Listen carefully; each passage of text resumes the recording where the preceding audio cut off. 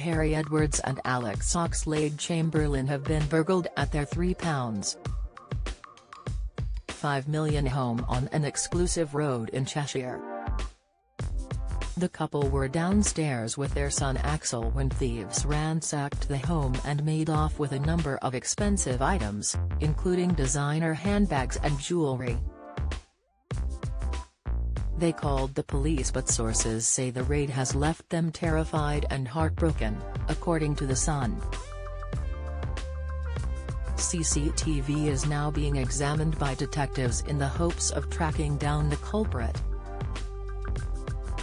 A friend told The Sun, "It's just the most violating thing, to think that someone has been all over their belongings before they even realized what was happening is so upsetting.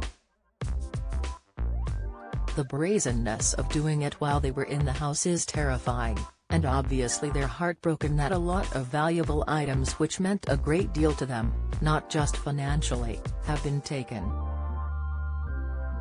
This is their dream home and they love their life there as a family.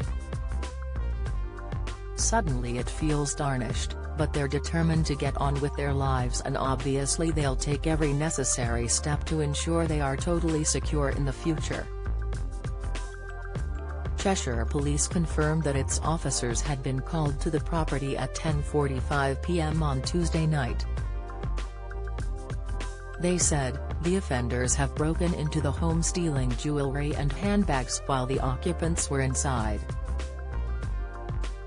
The couple, both 29, had their son Axel in August 2021 and bought the house in cash the year before. Former Manchester United boss Sir Alex Ferguson and Manchester City goalie Ederson are among their neighbours. A neighbour said, "This latest break-in is a real worry.